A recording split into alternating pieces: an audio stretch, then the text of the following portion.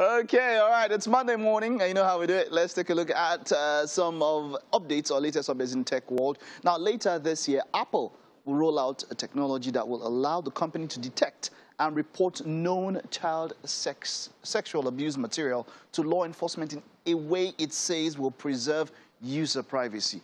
Now, Apple told TechCrunch that detection of child sexual abuse material is one of the several new features aimed at better protecting the children who use its services from online harm, including filters to block potentially sexually explicit photos sent and received through a child's iMessage account. Now, another feature will intervene when a user tries to search for CSAM, that's child sexual abuse material, related terms through Siri and search. Now, most cloud services, Dropbox, Google, and Microsoft, to name a few, already scan user files for content that might violate their terms of service or be potentially illegal, like CSAM. Now, but Apple has long resisted scanning users' files in the cloud by giving users the option to encrypt their data before it ever reaches Apple's iCloud servers. All right, so that video was just showing you how you upload your pictures to iCloud and saying that there is going to be a way without invading on your privacy where this kind of materials can be checked and filtered so that we can get to check CSAM issues. All right. Now, moving on. This is one that Mazuno says he wants to definitely learn from. It depends on the kind of TV you have at home. That will depend on this one, right? This is how to clean your TV. Let's take a look at this video. That video, of course, is courtesy Insider Tech. Like I said, depends on the kind of TV. You understand? There's some kind of TVs that, hey, you don't get to clean that way, but hey, come on, that's a microfiber cloth. Now, that's your best option, not just a normal rag.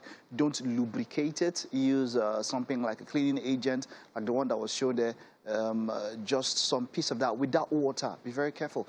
Don't let water get into somewhere that you don't want it to get into, okay?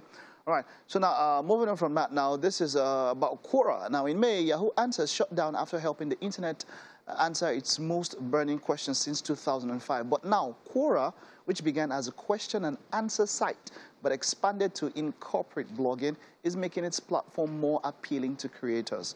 Quora says it's on track to be cash flow positive from ads alone, implying that the platform isn't currently in the black. But Quora sees tapping into the creator economy and subscriptions as a way to turn a profit.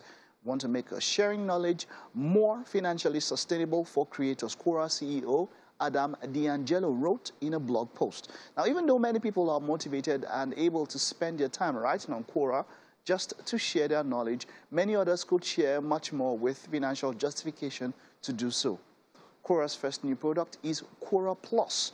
Subscribers will pay a $5 monthly fee or a $50 yearly fee to access content that any creator chooses to put behind the paywall. These are the same rates that Medium, which has no ads, charges for its membership program. Now, if you've never been, if you've never come in contact with Quora, Quora is a very useful article. I remember I was talking to one of our producers, Halima. Quora would also send you notifications. Now, just on a Monday, I was somewhere and then I just picked up a material and they said, look, how to deal with depression. Who are the most susceptible to depression? And that was just an article from a health expert who wrote about that. So different people share knowledge on Quora. It's a very, very, very educative tool, something that you definitely need to put in an arsenal. If you need to go to the app also, hey, come on, that's a good one. So Quora is something I quite recommend. Now, the idea is that as a Quora creator, you can make money from the app. Now, that's quite something, hey?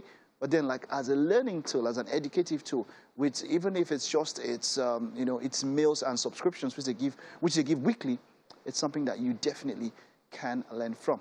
And that's it on tech. Let's take a look at what's happening this week in history.